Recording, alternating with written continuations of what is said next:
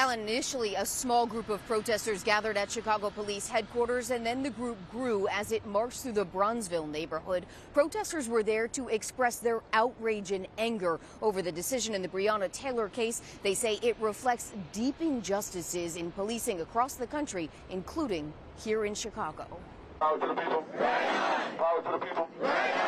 They are protesting and marching again. It hurts me that, that she didn't get the justice that she deserved. But they don't want to be. They want to be home with their families. They actually want to live in a world where Breonna Taylor is here, safe at home with her family.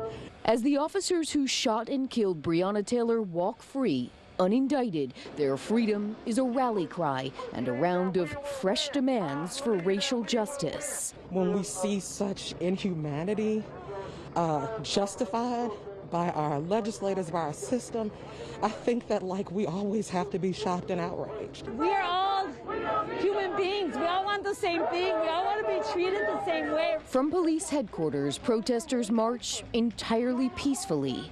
After some protests turned to violent unrest and then looting this summer, Chicago has moved to try to keep the peace. The National Guard are backup. They are a support mechanism for all of the frontline police officers.